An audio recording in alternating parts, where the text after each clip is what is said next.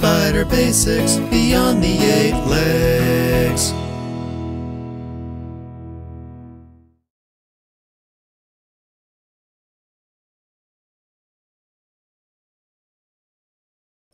Hello YouTube, and welcome to episode 3 of Spider Basics Beyond the 8 Legs. And in this episode, I'm covering something that just about everyone has wondered at some point. How do spiders make these webs? I'm doing this video now because the next video I'll be putting out is a deep dive on Araneus diadematus, the cross orb weaver. And all of this will apply to that spider, but it applies to a lot of species. Most orb weavers, in fact. So it seemed right to give it its own video in the Spider Basics series. Humanity has been fascinated by these webs for millennia, and with good reason. Most of us have seen these orb webs constructed in what seem to be impossible places. Now, spiders can't fly, and orb weavers don't jump, so how in the name of all things good and right did this spider make a web between this fence and this barbecue? Or between this frame and this light stand over here, or between the ceiling and my ping pong table. Some orb weavers have built webs that actually crossed rivers. How? To answer that, let's start as the spiders do, with how they begin these webs. Now that's not an easy question to answer. In his 1996 paper exploring this, Samuel Shaka writes in his introduction, "You need much more than a little bit of luck to watch construction from the very start, since the time of onset of the construction is unpredictable, and even those who were lucky enough to be present when the first threads were laid had problems in actually describing it when they saw it for the first time." A couple of paragraphs later, Shaka writes, "The present paper aims to remedy this situation by depicting the web construction process in, hopefully, an understandable but yet essentially correct way." It actually seems that the very beginning of web construction is the least consistent part of the process, and there's more than one way for the spiders to do it. But it does begin by bridging the gap. The first thing a spider needs for a web is a place to put it. This requires an open space with something on either side to attach it to. And one way or another, they need to establish a thread between 2 points. In Shaka's 1996 study, he was using juvenile cross orb weavers and rather small frames, and in this scenario, the spiders attached a thread here, crawled across to here, tightened up the line, and attached it. From there, they built the proto-hub, a structure where several threads attached to the supporting structure joined together at a single point. There were 3 different ways they could make a thread from the hub to the supporting structure. One was to simply walk along an existing thread. A second was to just drop down on a drag line, letting gravity do the work. The third, well, as Shaka delightfully explains, it uses what I am tempted to call the Tarzan method. The spider, after having attached the thread, walks a few centimeters and then drops down, swinging around the place where the drag line is attached. When the spider, in full swing, hits another thread or part of the supporting structure, it grabs it and continues the construction from there. Whichever way they got there, the spiders would then anchor a new line, cut through the first one, and crawl back to the hub on it, gathering it up as they went and letting out a more permanent one behind them, anchoring that to the hub once they got there. Now once they had a few of these in place, they'd construct a definite top frame, then move the proto-hub into its final position, making it now the hub. Only then did they make the first final radius thread between the hub and the top frame, and after that they started inserting more frame threads and radii. Now I just used some terms like radii and frame thread. What are those? If we look at a web, we can identify generally a few different components. Now forgetting about the spiral for a second, a web generally looks like this. These threads here that attach directly to the supporting structure are anchor threads. These threads around here are frame threads, and these are the radii, and you'll notice that none of the radii are ever attached directly to the supporting structure, only to the frame. And that's what the juvenile spiders did for Shaka on small frames in the lab in 1996. Outdoors, webs have a different beginning, and H.M. Peters described the process in detail in 1939. But since his work on the topic is 92 pages long and entirely in German, and since my German is nicht so gut, I had to rely on Rainer Felix's summary of it in his book, Biology of Spiders.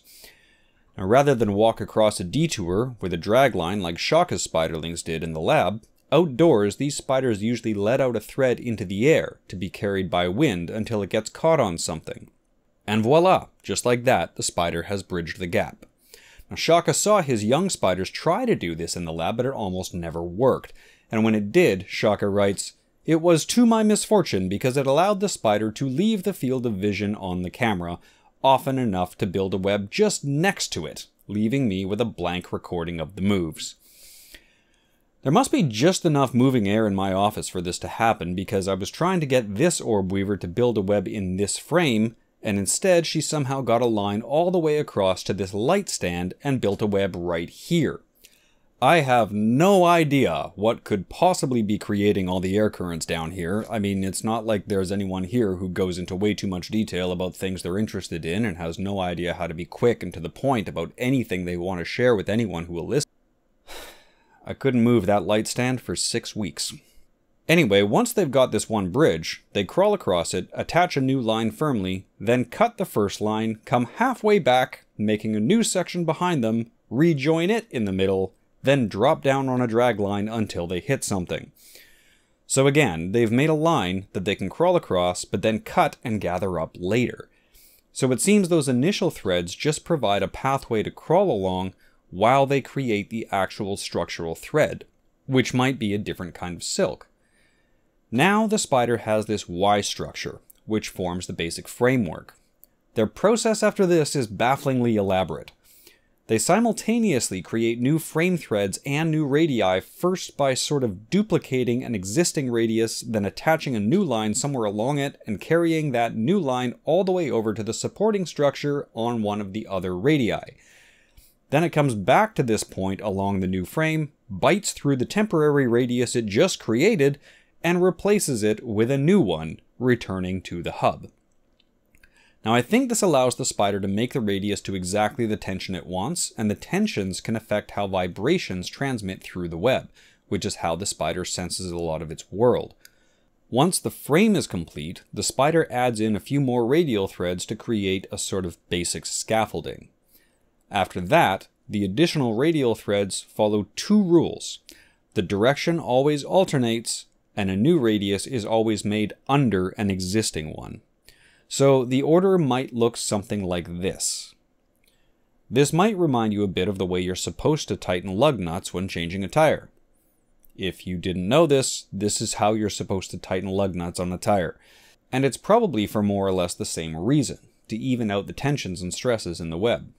What's more, after completing each new radial thread, the spider returns to the hub and tugs on all the existing radii with its front legs, as if to measure the angles between them, and then decides where to put the next one. And usually, with 20 to 30 radial threads in the web, the angles between them all are surprisingly consistent, usually about 15 degrees. So that's how these webs begin. Now what about the spiral part? Well, while making all of the radial threads, the spider probably puts a few turns of a spiral into the hub to strengthen the whole thing. And once the radii are done, it makes what's called the auxiliary spiral. Now this is a really wide spiral that goes from the center not quite to the outside, and this stabilizes the half-finished web and gives the spider a sort of scaffolding to work from, as well as a guide for the final capture spiral. Once this spiral is done, the spider pauses for a moment before embarking on the final step, the capture spiral. Up until this point, the silk the spider has been using has been non-sticky. Now, the spider uses different silk glands and spigots to create silk coated in little droplets of glue, beginning at the outer perimeter of the web. As they go from radial to radial, they reach out with one front leg and pluck the next radial, gauging its position. Then a rear leg pulls silk from the spinnerets and attaches it to the radial.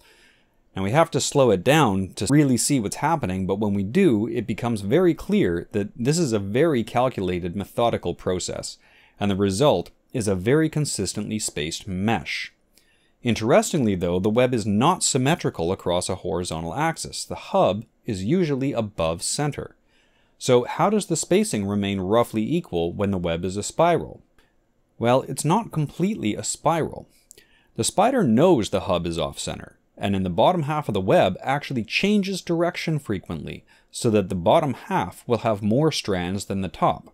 And if we look closely, we can see where the spider turned around and changed direction. But the spider keeps doing this until they're near but not at the center.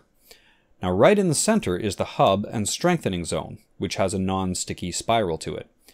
But between that and the capture spiral is the free zone, where there's no spiral at all. This space allows the spider to quickly move from one side of the web to the other when necessary, by just sort of ducking through the empty space between the radials.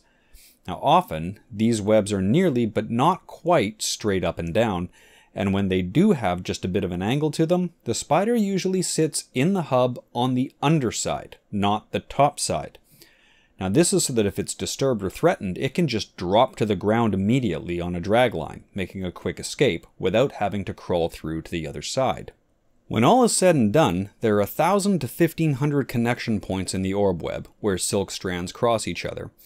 And it only takes 0.2 seconds for the spider to firmly glue them together, which is faster than any instant glue humanity has been able to devise. And unbelievably, the spider can build this entire web start to finish in under an hour. What's more, the entire thing weighs less than 1/1000th the weight of the spider. That's like me building a web the size of my house that I could hang out in all day, made out of material that in total weighed less than this TV remote. Now, are there things that can influence the shape of this web? Yes, there are. For instance, the spider has to make a decision about how widely to space the turns of the capture spiral, and it turns out that's not random. In 1998, Jutta Schneider and Fritz Vollrath wanted to know if that might be influenced by what kind of prey happened to be active around the spiders. So they abducted 15 young cross orb weavers from a field station in Denmark and fed them 1 fruit fly a day for 6 days. Each day they took detailed measurements of the mesh spacing, then severed most of the radii, collapsing the web in on itself, effectively destroying the capture spiral, but leaving the silk there so the spiders could eat it and recycle the proteins. Shortly after that, they put the new prey in. This forced the spiders to spin a new web every day, and also ensured that the spiders had no webs when the prey was introduced. After 6 days, they switched to feeding them mosquitoes, which had longer legs and wingspans, but weren't much different in terms of body mass, and thus didn't really give a higher energy return to the spider. And sure enough, the spiders made different webs. The length of the capture spiral was the same, but the mesh size was larger. This allowed the spiders to increase the total capture area of the web without hurting its effectiveness. The larger mosquitoes would still be caught in the larger mesh. When they switched back to fruit flies, the spiders switched back to a tighter mesh. So the web weaving behavior isn't just a pre-programmed routine. The spiders actually respond and make decisions based on the circumstances. This is called behavioral plasticity, and this study demonstrated that these animals have more of it than we'd previously thought. Can anything else affect how these webs are built? Yes, drugs. Drugs can affect how they're built. Some of you may remember the spiders on drugs video that went around years ago and is not entirely appropriate for younger audiences. Believe it or not, it had its basis in truth. This began in 1948 when German zoologist H.M. Peters, the same guy who wrote the detailed account of web building, decided that he was tired of his garden spiders building their webs at the ungodly hour of 2 to 5 a.m. So he asked his good buddy P.N. Witt, a pharmacologist, for a stimulant to try to get the spiders to spin their webs earlier. This was a failure. The spiders wove their webs at the same time, they just did it more wrongerly. As Rainer Felix puts it, in the following years, Witt tested a great variety of drugs, caffeine, mescaline, and strychnine, on orb web spiders and investigated how those substances affected web construction. Now, most of the time, the drugs made the webs messier and more irregular, especially caffeine. LSD-25, however, in very low doses, apparently made the spiders hyper-focused, and there was a slight increase in the regularity of the web geometry. I really liked how in telling this story, Rainer Felix actually tells us the procedure for giving drugs to spiders. I'm not going to say it on YouTube though, because I'm pretty sure a lot of you would try it, and we don't need half the spiders in the English-speaking world to spend the whole summer stoned. We need them doing their jobs. And that, broadly speaking, is how orb-weaving spiders go about making their webs. Now, there are variations on this. Some orb weavers make their webs horizontally, so the process might be a bit different, and usually horizontal webs are more symmetrical. Some orb weavers add little features in, like a stabilimentum, a feature made of silk that decorates the web. And the scientists are still not sure, by the way, what the purpose of those is. But the webs that we're all familiar with, the ones we've all walked face first into on a warm summer day, are made pretty much in this way. Now, coming up soon will be a deep dive video on one of these spiders, Arenaeus diadematus, the cross orb weaver, also known as the European garden spider. The link will be here when it's done. Am I pointing in the right place this time? And a lot of the research that taught us everything I just told you was done on that species, so it all applies. I hope to see you there once I get that one up. Subscribe and click the little bell so that you're notified when I post it. I hope this answers the question for you of how these spiders do this. If this ever kept you up at night, then perhaps you'll sleep better now.